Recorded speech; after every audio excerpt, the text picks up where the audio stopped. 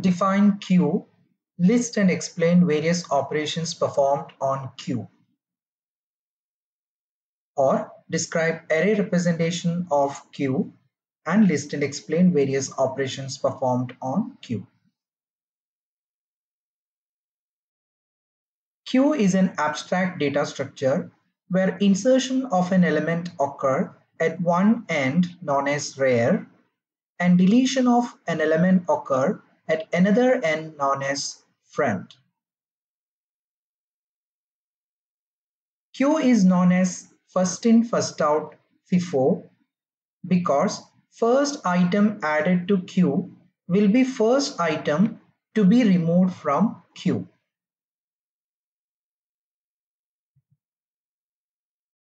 Memory representation of queue. Two ways to represent queue in memory. First, array representation is used if queue's maximum size can be determined in advance. Second, linked list representation is used if queue's maximum size cannot be determined in advance. Array representation of queue. Queue representation using an array must contain homogeneous data.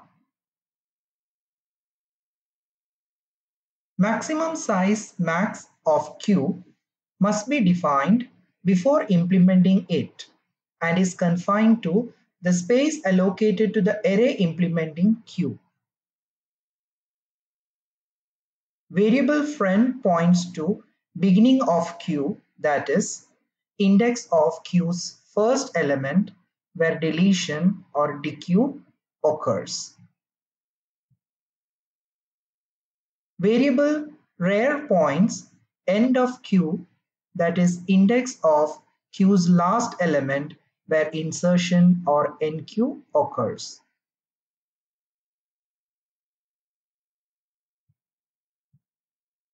For queue, front and rear is initialized as -1 and max with maximum queue size.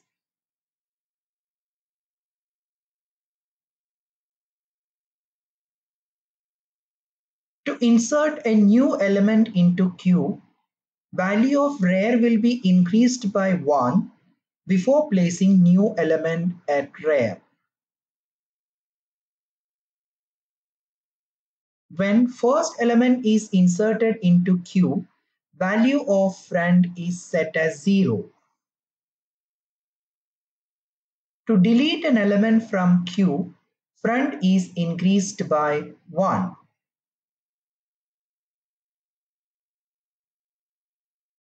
Operations on queue data structure. First, is empty. Check queue is empty or not.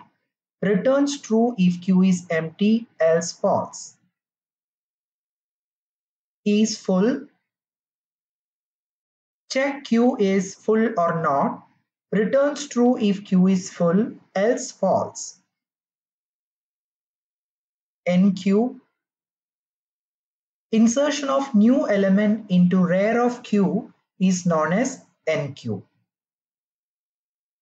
Dequeue. Deletion of an element from front of queue is known as dequeue. Get front.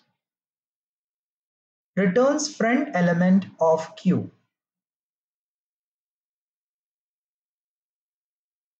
Operations on array representation of queue.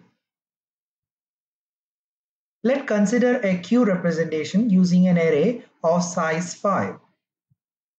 So we have an array to represent queue of size 5. So index is numbered from 0 to 4. Initially, front and rear value is initialized with -1 and max is the maximum size, which is 5. First, we have to perform an enqueue operation. We have to enqueue a number 10.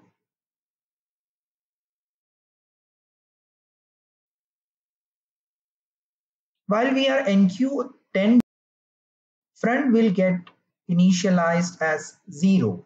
So front will point to the first place and rare will get increased by 1. So rare also will get initialized with the value 0.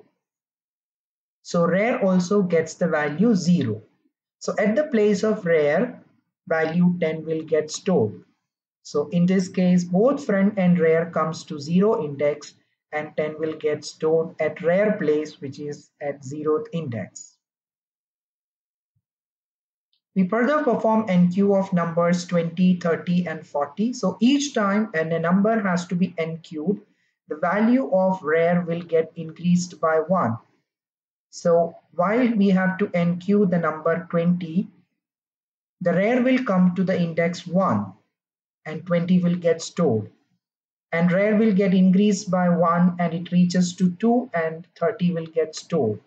And rare will get increased to 30 and 40 will get stored. Next, we have to perform a dequeue operation. We have to dequeue a number. So while we are dequeue operations, the value of friend will get increased by 1. So friend goes to first index. We have to perform get friend. Get friend will retrieve the value which is currently at friend. So currently the value which is there at friend is 20. So it returns the friend element which is 20. Now we have to further perform enqueue of numbers 50 and 60. Currently our rare is pointing to the index 3. So while we are performing enqueue of 50, the rare will comes to the 4th index and 50 will get stored. Now we have to perform the enqueue of number 60, which is not possible because rare has already reached to max minus 1, which is 4. So it gives queue overflow. Queue overflow occurs while enqueue the element 60 because rare reaches max minus 1, which is 4 here.